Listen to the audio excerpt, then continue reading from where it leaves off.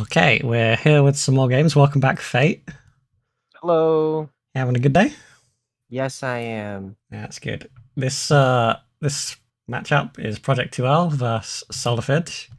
hmm Everyone loves Solafid, so why not check out his game? He's an incredible player, so I'm sure I usually learn something from watching him. The previous winner. So this is the champ versus versus someone trying to take that away from him too. So it's always nice to see just like high-end duelists, and even just like the killers that people assume will always win events can always be taken out. Just the way the game works. Yeah, definitely true. So I'm gonna dive a little bit into the decks. Yeah, sure. So Solafid's running a Lion decks. It's probably one of the ones he was running last time, or very similar to it. Sort of looks like a bit slow, fatiguey, with Sundrop Elixir and Alswins, Cycle and Heal, big Grandmaster Zero at the top end just so you never ever die. And I think in the last tournament he was running like Songhai to support his Lion. This time he's switched that and gone with Vanna. I know he's a big fan of Vanna. Yes, I would. If anyone has fought him on the ladder, that's usually the flavor of Solafid you get. And his particular list is super duper custom. Like this is just like his deck. Very rarely have I seen other people pilot it as well as Solafid. So it's impressive because it doesn't actually have any healing in it. Yeah, so there's not a big margin for error, but that I guess is covered with a lot of the healing in the other deck, whereas this one's gonna be attacking on sort of a more of a swarm sort of axis, I think. Yep. So I'm guessing that the Lionar is there for like burn, so against Songhais and possibly Magmar. So has so much healing that whatever the deck just runs out of gas, and then Solafid just plays like the tempo, his like Vanner list with the walls. I do like walls in this particular like version of Duelist because it feels like they have like better support than they ever originally did. So the other benefit is like the two draw too. Yeah, so that'll be interesting. And the challenger is Project2el, who's put themselves actually at a bit of disadvantage here. Yeah. Brought only one deck, but I mean, then again, they say, fear the man who's practiced one kick 500 times. Yes. So with this particular deck, looks like just to run a bunch of like high end threats, and just you eventually run out of gas and still has like a little bit of that Sarlacc engine. It's interesting to see though. It has a lot of twos rather than running a full suite of three. Like Solafid's, all his decks usually have three of everything. Project seems to go, well, I can do three of the things that I need the most, and then two everything else. So I do like this particular deck because it has more options than say running three of everything, but you won't see it as much. Yeah, it's got a bit of flexibility there. Yeah, let's not delay and get into a game.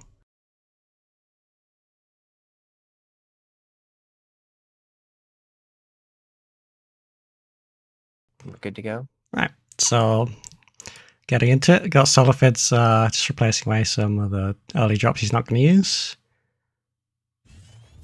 And it's probably going to kick things off with this Crystal Clocker. Gonna ditch the aspect too. No reason to have that early game. Yeah, it's a really nice card, and it also combines well with this little Snow Chaser. But yeah, that's way off in the future. Oh, good pickup though. Picking up the Glacial Elemental and the Bear with the Gravity Wells, but do want to note that Project plays Breath of the Unborn, so they actually have a decent answer to walls. Where unless you're Lionar, it seems like most decks are actually relatively weak to it, without like Lightbender to deal with the walls. So that one tech card's gonna come in strong. Yeah, it's just I'm a sure. one-off copy though, so Yeah, I'm sure Solafid knows too, so they'll not overextend to go into that card. So nice start. The Gloom Chaser decided to put the Wraithling behind rather than getting like the god the god Wraithling where you can access both tiles. yeah. I think it sort of makes sense to do this like down left opening for Lilith. Like if you walk up, you are probably just going to get hit by infiltrated Crystal Cloaker, that can kind of hurt.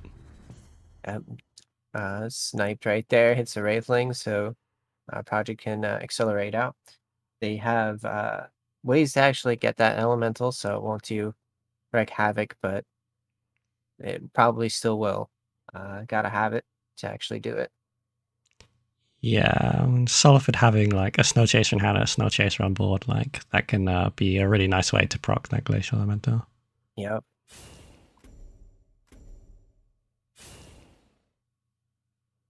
Project2el is just going to move up and spend some of their mana. What have they got? Ooh, Keeper. Yeah, it doesn't seem too strong to me, but they have put a lot of bodies on board. It's interesting. I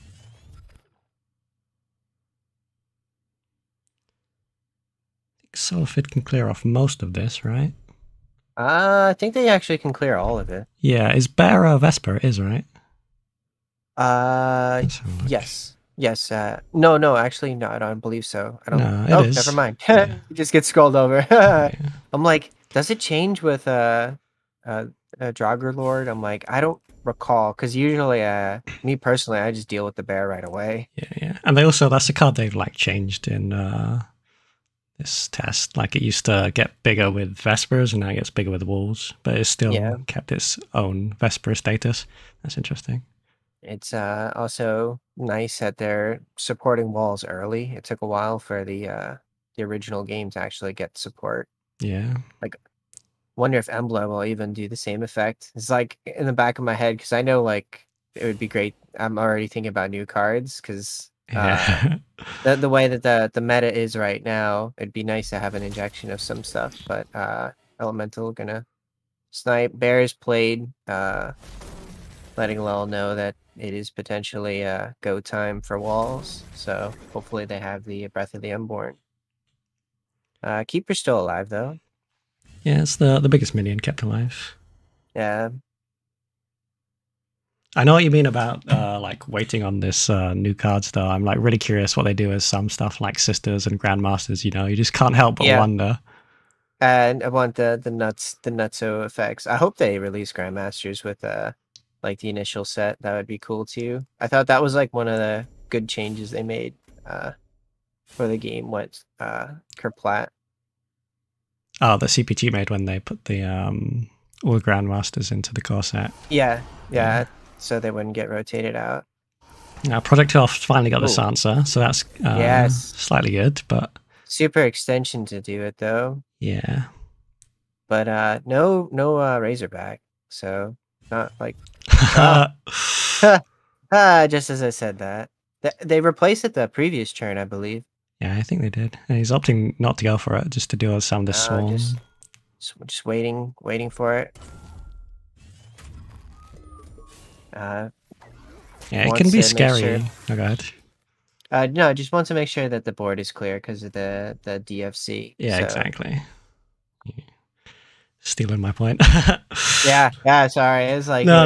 It's like it's absolutely like the right thing to do. You can't leave this like swarm on board when you know they've got that kind of finisher in their deck that can absolutely end you if you let them have 4 minions on board uncontested. Yeah, even then, it's like they were kind of setting up to lead into that because they copied a Gloom Chaser for their keeper.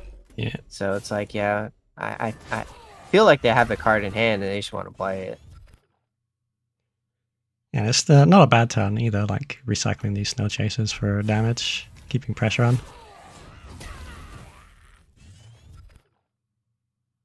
God, that card so annoying to me.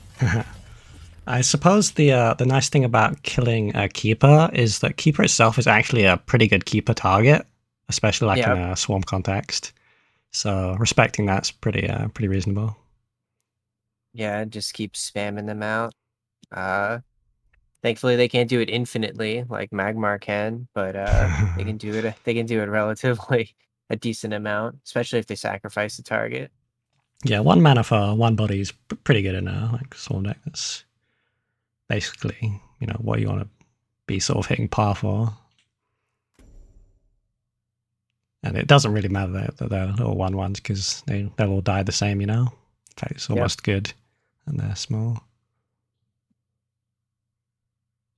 Actually, Swarm probably a decent matchup against walls.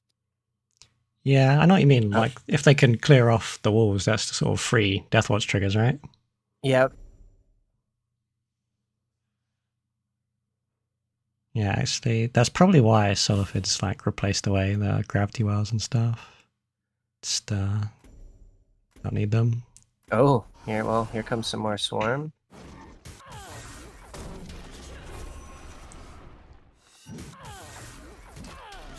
I wonder if they'll be able to get a full surround here. Not quite. But I think it's a... You definitely don't want to leave it up. But you don't have a foolproof way of clearing it unless you like mountain it. Oh, there you go. You just Oh, never mind. That instant replace to snapshot. Yeah, that feels pretty good. Because you really don't want to be like stuck like mountaining a big minion of theirs. Yeah, that's not even like a problem minion. There's bigger stuff. Yeah. And like Mountain's so good for clearing swarms of AoE anyway. It's actually the only AoE thing that Vanner has besides Avalanche. Yeah. Actually, I've never seen it played. No one's played it. I've played against Vanners before, but no one's played it on the ladder. I was like, okay, card doesn't exist. Oh, Mountain? No, Avalanche. Avalanche. Yeah. I was just thinking of the direct damage and area effect clear Right. that Vanner has. Well, I did see it a little bit in your previous tournament. I can't remember which player it was, but it was a really good set. They were like doing like a Spirit of the Wild combo thing. Oh, so then nice. the avalanche was to punish if you like move off of like the Spirit of the Wild side. You're gonna get avalanched. Yes. Oh man, it's good. Well, long turn for Project. Yeah, they're way behind on board. This is not exactly. Breath of the Unborn again could Yeah, help, yeah, true. but Yeah, there are ways still, out of it. well, getting rid of the best Vannar minion right there. I don't know. I like that one's just good by itself, but I feel like Elemental's even stronger than Fenrir in conjunction with walls. What do you think Vannar's strongest minion is? I mean, yeah, it's hard to argue against Fenrir. Like it, I know what you're saying about like Glacial Elemental being good in combo with other cards, but there's definitely something to be said for it just having a card that's strong on its own. It doesn't need any like specific draws and stuff to come together. Like you just play it on like as soon as you get to 3 mana, and it's just gonna trade up. Ah, such a good card. I like seeing powerful cards though, because allows decks to function. I mean, here's Revenant already putting Solafid at 13, so they're actually in trouble, I'd say, but they're gonna play the Draugr Lord and gonna end up buffing up the minions. Yeah, Draugr going to be a big presence on board, and it's going to let them clear this Ravager without losing their minions. I think Solafid probably feels like they're in a good spot, like so ahead on the board here. Even being like 13 health, but as long as you got a Razorback hanging out, right? But the Razorbacks have been replaced, so it's interesting that they're not hanging on to that card. Yeah, if Project was more of a like an aggro deck, like maybe I'd be a little more scared that they could kill me over 2 turns. But I don't think it would have to be. It would have to be 2 Revenants back to back. Yeah, no, that is Revenant possible. Void Pulse. Yeah, but they already played 1 Revenant, so it's highly unlikely they have 3. It is possible for them to have 2, like especially because Projects like, well, they can still drop a big minion, but no. There is one, yeah. Well, there's one right there, but not choosing to actually go. Well, they're getting rid of the Draugr Lord. Yeah, that was going to transform back into a 7/6 or something. Yeah, he's huge. Solafid at 9. Yeah. So I don't think they can kill even with this aspect of man doesn't give them quite enough. So they're probably going to need to answer this Revenant and put up a bit of a wall, and then they should be able to kill next turn.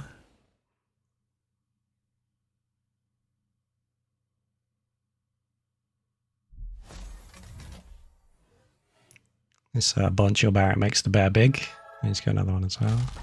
Yeah.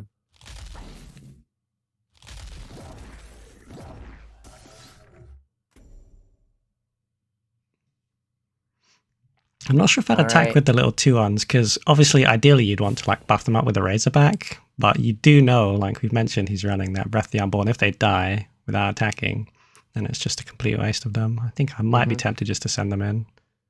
Might send one in. Yeah.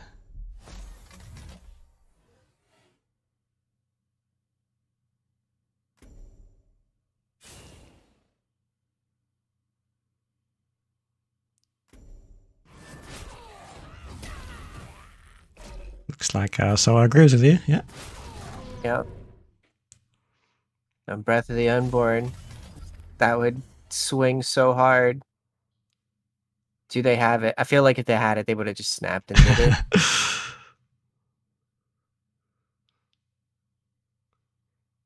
Even then, it's still like not the perfect answer, but it does mean if that's the solution, like Solafid's hand doesn't like really rebuild up to like able to kind of like establish control again.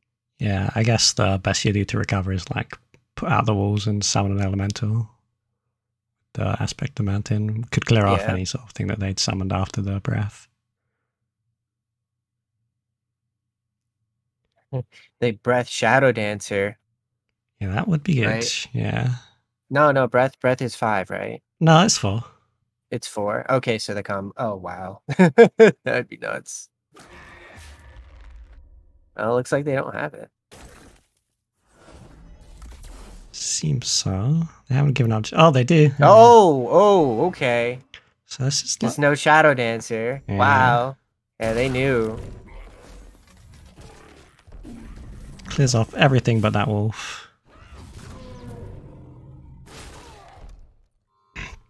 And and Sarlacc comes out.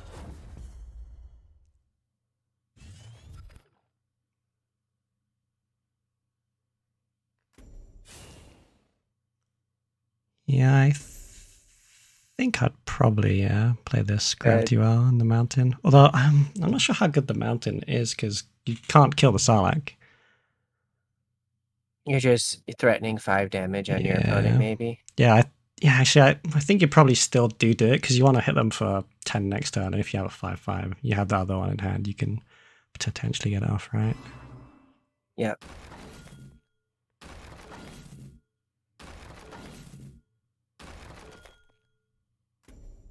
Oh, Solafid knows now that breath is gone, so there's no... Oh, that Sarlacc went really far away, too. Yeah, it's good for Solafid, bad for Project. Yep, also use the whip, too, so I think they're definitely in trouble here. Look, I'm looking at their deck list. I guess another Revenant, like, but... Yes, still dead. Yeah, I don't think they need to use that whip last turn, because they just played a Sarlacc, which doesn't die to Glacial Elemental anyway. Yeah, it didn't really seem like oh god, if they had Shadow Dancer in their hand, they chose that play. Because they're just like, I'm worried about it. Like, you just accept it, but we don't see their hand. Yeah, I'll have to go back to the replay from their side and see. I like to speculate and see. Yeah, I want to know if they have these options and they chose to do the whip. I don't know what Project can do to actually get out. Like, Night Sorrow Assassin, Shroud. You actually just don't have enough space. Yeah, it's really good. I'm sorry. Go ahead. No, good. They have a Ephemeral Shroud. Yeah. It's just not really enough. Oh. So Solafid's like forcing their opponent to be in that particular position, I felt was like awesome. because it really put Project2el in a horrible spot. Yeah. But that's it. That's a Get nice punched by the game. mountains. Yeah, GG. That breath churn was huge, but Solafid was ready. Said, okay, if you play this card, I don't have to worry about it for the rest of the match. So GG to Solafid. Project almost had it.